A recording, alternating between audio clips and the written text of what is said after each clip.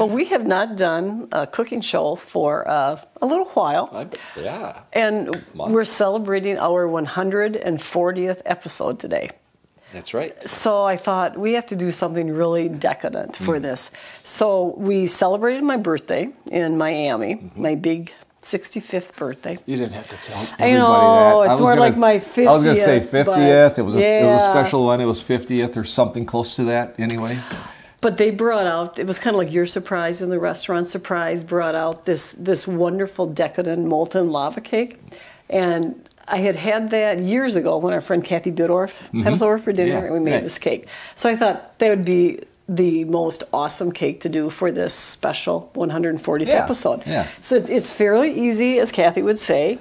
So we are just going to start. Everything always is easy. I know. It always looks that way, but the challenge, this is going to be a challenge at the end. We're going to see how this goes. Out goes. of the cups, but I'm getting way ahead of the game here. So let's start. Okay, 1 cup of chocolate chips.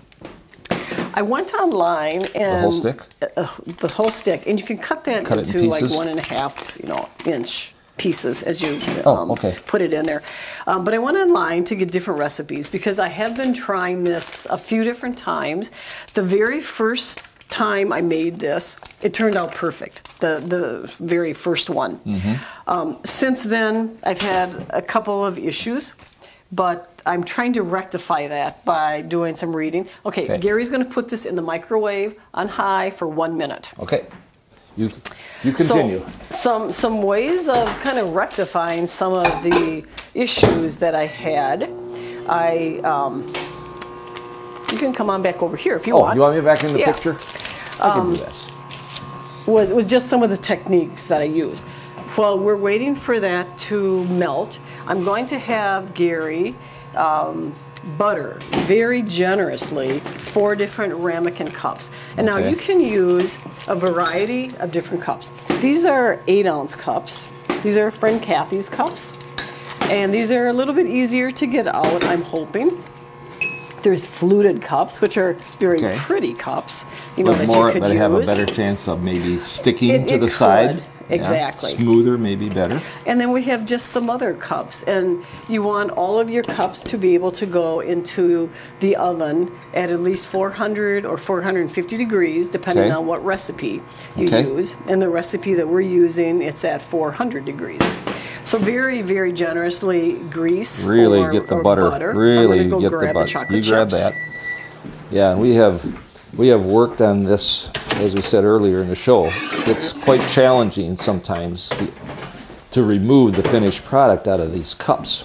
So you want to put lots of butter on, and then we're going to lightly flour the cups as well. You're going to take your whisk and just whisk the melted chocolate and butter. Some of the recipes, if you go online, they'll have much richer, more expensive chocolate. Some of the chocolate that you're going to use is going to be blocks of chocolate or different things that you're actually going to chop up. But this recipe, pretty simple. Just chocolate chips? Semi-sweet chocolate chips, 1 cup. Okay, and now Gary is going to lightly dust each of those dishes with flour. Yeah, this is always a challenge for me too. And that was one of the little things that I also learned was using flour, and the original recipe does not call for flour. So while he's doing this, I'm going to add a cup of powdered sugar. Bring these over here.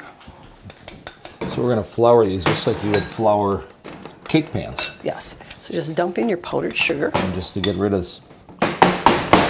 Sorry, we're making a lot of noise, but sometimes dumping that out. To whisk. This is going to get really stiff.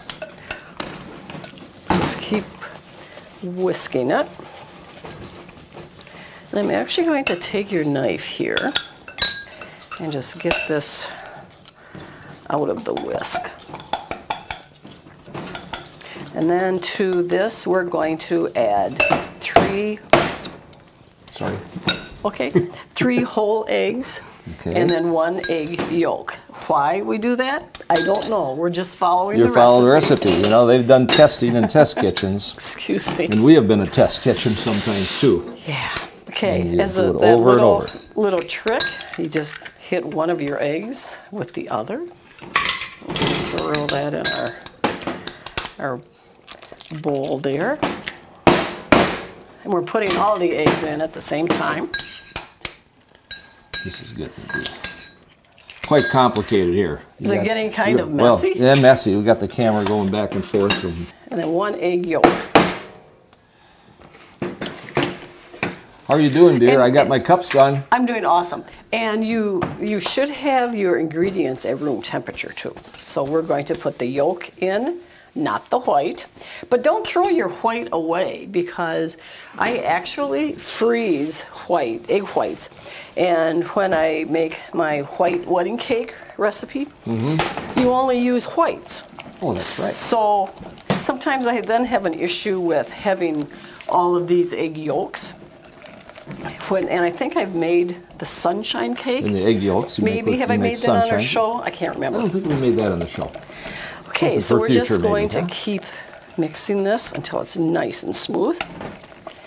But you can come back to that egg white. And if you only have 1 egg white, you could even make a little meringue out of it. Okay, 4 tablespoons of flour, and then a half a teaspoon of vanilla. And then we're just going to keep whisking until it's nice and smooth.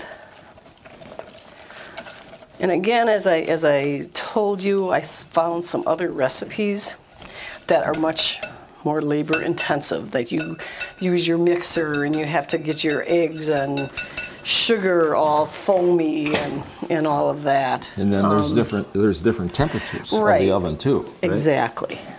Okay, so Gary has our dishes all prepared. Let's hope that they're properly dusted and buttered. And you can make these in advance. So another little issue that I think I might have had was I had made these and we took them down to Madison to share with Megan and Paul. But I didn't. Well, that was a little messy. But I didn't bring them out of the refrigerator to room temperature. So I think that might have been why they didn't come out of their little dishes as well. You want them at room temperature. They were a little too cool. They were too chilled coming out of the refrigerator. So in other words, the trick to get them out after they're finished baking is to have the batter at room temperature. Right. I think that's one of them anyway. That's what I'm going to go with. We're going to go with that. And I think somebody posted that as well. On one of the recipes. Exactly. Yeah. Okay. So you want to try to have these divided up. And now these, as I said, are, I think, 8-inch bowls. You can use, 8-ounce bowls. You can use 6 ounce. If you use 4 ounce, then you're also going to not bake them as long. Okay, because of the diameter. Exactly. Not as much to bake, okay? Right. Okay, let me wipe these up so they don't burn too much on the outside. Okay. And then we are going to put them on a cookie sheet to go into the oven. These are going to bake at 400 degrees for 13 to 16 minutes. So there's a little bit of leeway in how you bake them. And I think another little issue we had with baking them at Megan and Paul's was that theirs was also a convection oven, and for whatever reason, they didn't turn out very well. So obviously what we're talking about is time and temperature is critical in this process. Because when they're done, you're going to have like a cake look on the top. In the sides. But it's in the sides. But right in the middle, it's still going to be soft enough. And that's going to be the lava. Exactly. So I'm just going to set these aside for a minute. All right. So here is the miracle. What do we call that? The mysterious dessert that's already baked here. Yes. And as you can see, this is another different dish that we use. So this is also an 8-ounce ramekin. Don't touch, they're very hot. Okay, we're going to let them set up for like 2 to 3 minutes. Okay. We're gonna let them set. We're just gonna watch them crack. Okay, so as you can see, you know, they're like cake-like around the outside, but you can see that they're still like a little bit soft in the middle. And that's so we're hoping stuff. that that's going to be the trick this time. So 2 minutes, you let them sit? So about 2 to 3 minutes, and then I'm going to go around the outside a little bit. Oh, all right. but did you want a thinner blade knife? No, that's going to be fine, because while we're waiting for this, we're going to have a little bit of a garnish to kind of decorate your plate. So you can do Can I do the caramel? Sure. So you can do different things if you'd like. Some recipes say that you can do caramel. So you can just drizzle caramel.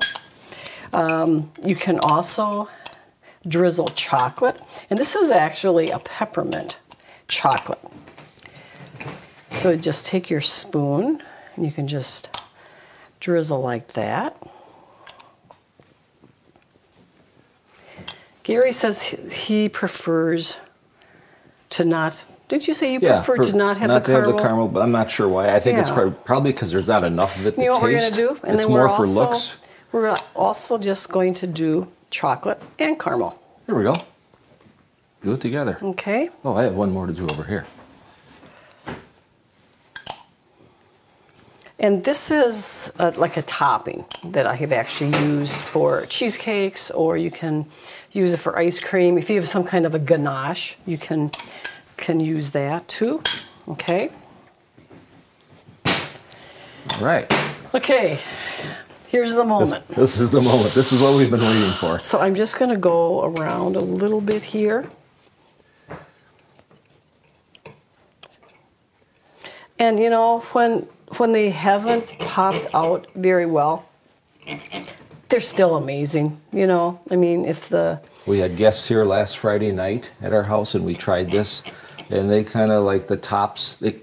After we flipped it, it like cracked open at the top. I guess that's what sometimes volcanoes do anyway. They crack open at the top, and the lava was just all over the plate. But it is delish, no matter how it looks. And I feel very badly that Brett, our videographer, wasn't here for a wonderful outtake.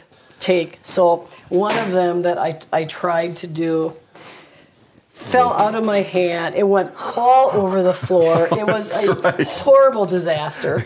Would have been the best outtake ever. Okay, so with hopefully not burning myself, we're going to flip it. Oh, I think it came out. Now this is the key. Oh. Perfect. This is not an over-dramatization, folks. This is a miracle.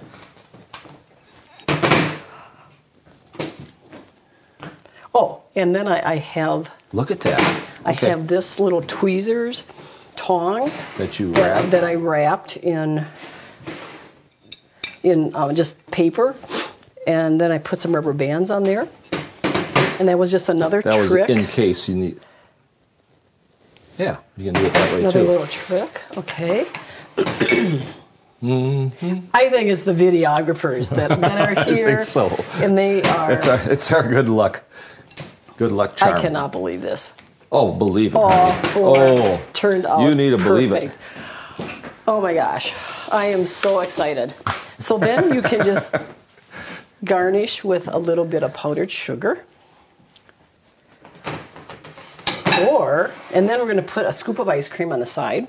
I'm not going to ice cream all of it. Just one? You can ice cream that one, and then you can then put on this one, we're going to just put some ice cream on top, okay? Because you can garnish in different ways. You can do it either way.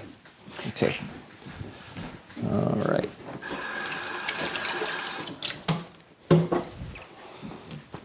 This is so exciting. I mean, I am just unbelievably excited. Oh my gosh. Okay now. You thought you were going to have to do this shoot all over again, didn't you? I did. So now for the real taste. Here we go. So when they turn out right, this is a molten lava cake. So you're going to dig in. You cut into it, and the lava flows out.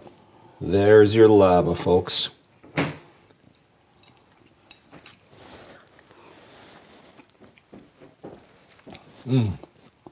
So amazing. That is perfect. Yeah, perfect. Look at that. Oh, man. I think we finally did it, honey. We did. What they say, third time's a charm? I guess. So maybe it was being the 140th episode that did it. That could have been.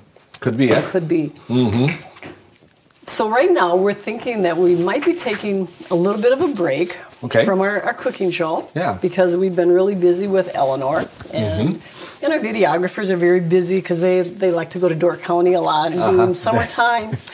You know how that goes. You don't want to be working all the time. No, that's right. So, but we're hoping in the future we're going to do some future episodes. We'll have more episodes. And we might be down at Eleanor's house and you might say, hey, I'm going to get out my camera and see if I can do a little YouTube shoot. And do that too. And get our little Eleanor maybe in there, pull up a little step stool and have her get on a stool so she can. How fun would that be? Wouldn't that be fun? Yeah. Yeah. So we can do that too. After 140 episodes of Cooking with Ruth and Gary, I hope you enjoyed this most amazing show today that we presented. So until next time, happy cooking.